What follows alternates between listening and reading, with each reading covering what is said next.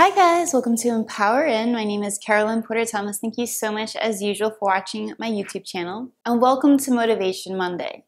In this Motivation Monday, we're going to talk about words. Now, a lot of times when we talk about words or when we hear advice about words, they're usually focusing on the words that we're saying. And of course, the words that we say are like super important, and I don't want to downplay that. But I feel like we've already heard about that quite a bit. So I will just do a short reiteration on that. Obviously, you want to essentially think about yourself speaking your life into existence, which of course means painting your life with the words that you would like to see. So that's all I'm going to say about that, because we all know how important the words we speak are. But one thing that a lot of people don't pay attention to is the words that other people say around them. We oftentimes take for granted little things that other people say around us and maybe ignore it or drown it out. But these are really, really important, because I've always kind of felt like my inner self is really, really connected to the outer self, the things that are going on around me.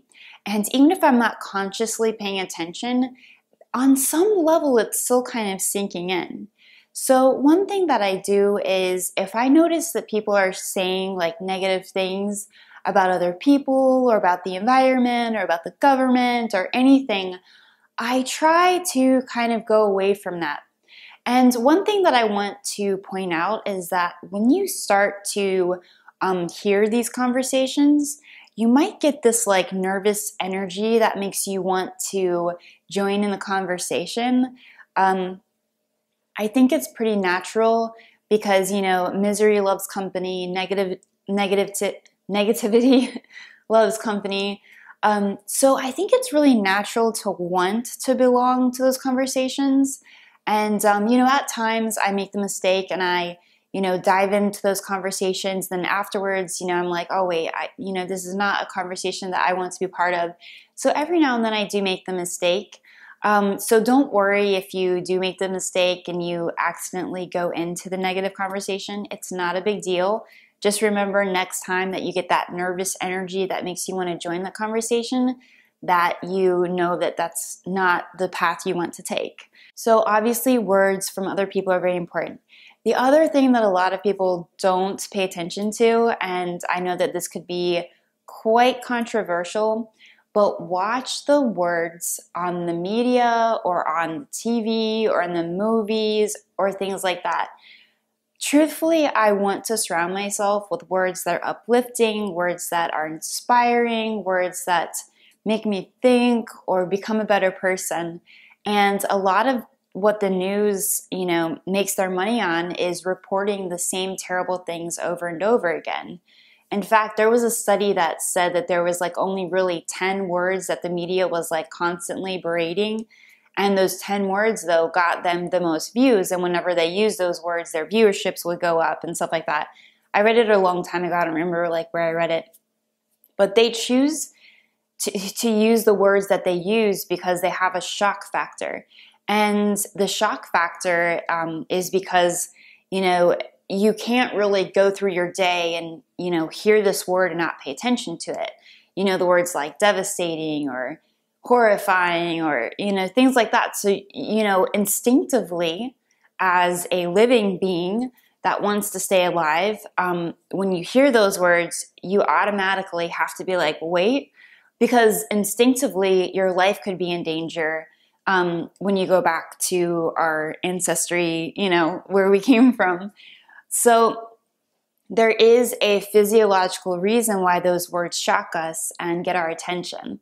So when I'm in my patient's room, I ask a lot of times if the television's on really loud, I ask if I can turn it off, and be like, I'm only here for a few minutes. Would you mind if I turn it off so I can just have your full attention?